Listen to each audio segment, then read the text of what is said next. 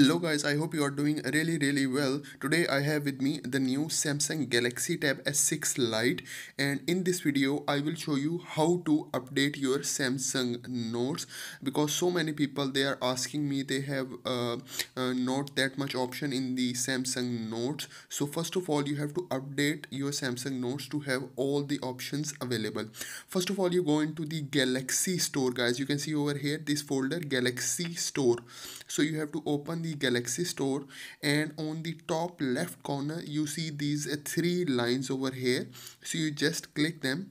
Okay, so once you click them, you see the second option over here is about updates. Okay, so you see these updates option, just click on this updates option, guys. So I will click it. So you will see all the available options that you can update. Okay, so these are different apps. So you can see over here this Samsung Notes app is over here, so you have to click on it. Okay, and then on the downside you can see there is a update button. You can see over here there is a red color update button. You just click on it and then it will start updating the Samsung Notes. So this is how you guys can update the Samsung Notes. It will take just a few minutes to update. Okay, so then you will have all the options available in your Samsung Notes. So guys, after updating, you have all the options available in the Samsung Notes. So let's open. Okay, so here you have all your notes, and the very first option that you have is some people they are asking me they don't have PDF option. So here on the top right corner you can see you have import PDF option. You can see the small plus sign over here. So from here you can import all your PDFs.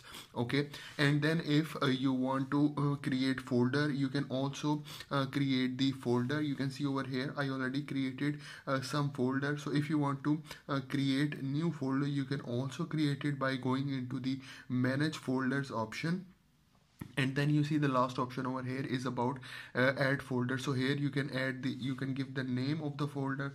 For example, you give it a name, for example like bio 3, and then you can also input the color of the folder. For example, I put this yellow color and then I press done. So you can see over here the folder is created. So here you have all the options.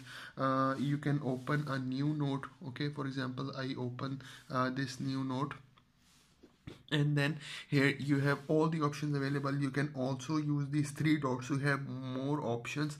The page template is here, so you can see, so you have multiple page templates option. You can see over here.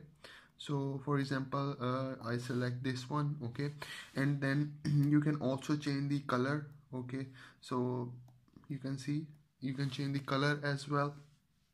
Okay, all the pens options you have here. Okay, different colors option. If you want to change your handwriting into text, you can also change it. Okay, your handwriting into text. So you can see over here, and then if you want to change it, just use this option. It gives you the option of handwriting, and then you can convert it. Okay, so you can see over here, and then if you want to make it bigger, you can also make it.